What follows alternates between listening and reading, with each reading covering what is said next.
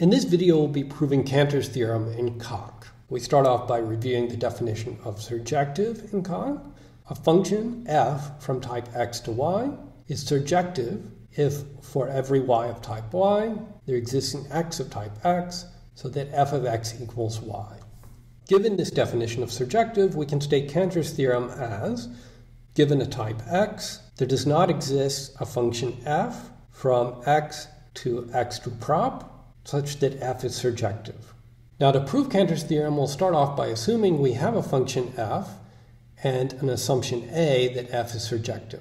Now, in order to use this assumption a that f is surjective, we need to find an appropriate function g from x to prop. Let's use the Coq tactic pose to locally define a function g to be lambda x, not fxx. This is sometimes called the anti-diagonal of f. Now, since a applied to g is a proof of an existential, we can use the destruct tactic on ag to obtain an element x of type x and an assumption b that fx equals g.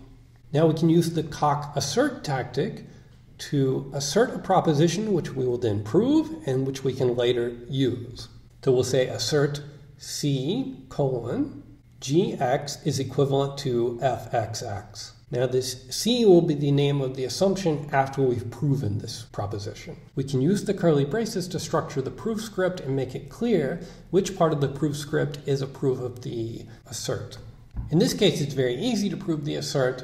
We can simply rewrite with the equation b, and then the claim we need to prove is gx is equivalent to gx, which is trivial by reflexivity of equivalence, and we can use the Coq tactic tauto to prove this. Now, after we've finished the proof of the assert, we have a new assumption. It's the assumption gx is equivalent to fxx. If we unfold the definition of g in this assumption c, using the Coq unfold tactic, then we see that the assumption c is simply not fxx is equivalent to fxx.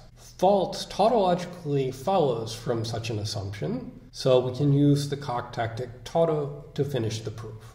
So clearly the most important part of this proof is the appropriate choice of g.